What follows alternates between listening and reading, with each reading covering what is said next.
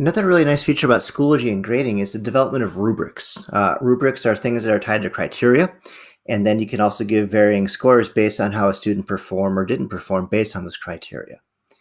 In order to create a rubric within Schoology, what you do is you go to Grade Setup and then click on Rubrics. And what you can do then is add a rubric. So you can put in a title, whatever would be appropriate.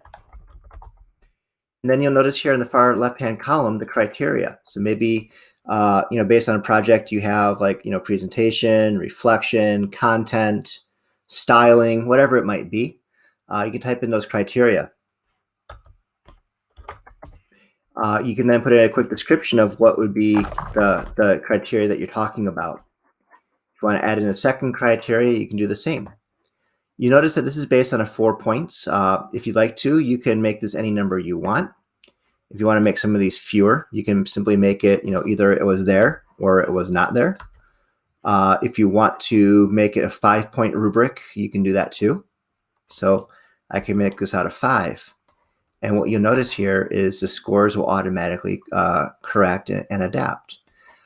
If you needed to, if you wanted to take a couple points off for some sort of a styling, you could put in even like a negative number.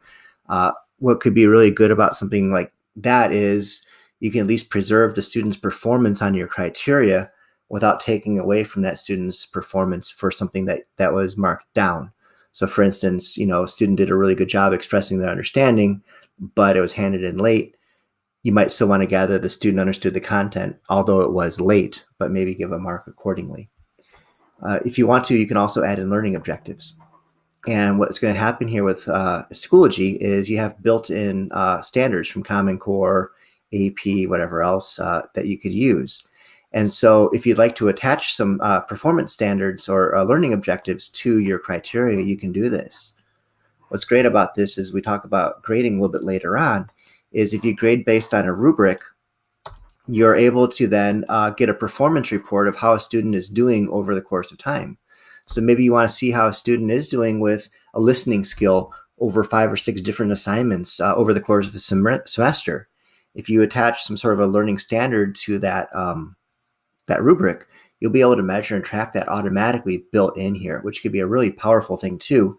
If we're looking at mastery-based learning skills that we're trying to build out, anchor standard things, and also with a lot of sites, you do have the learning objectives, student learning outcomes rather, which could be based on the 4 C's and really creative and creating types of practices rather than just simply doing the tests. So it's built in and it's free if you attach those things into your assignments and also to your rubrics too. So that is rubrics. If you would like to get a rubric from a colleague, they can share it by resources. You can import them. So maybe you have a PLC or a colleague or someone that you work a lot with. You can bring in those materials from Schoology too and use them. And it's a really great tool.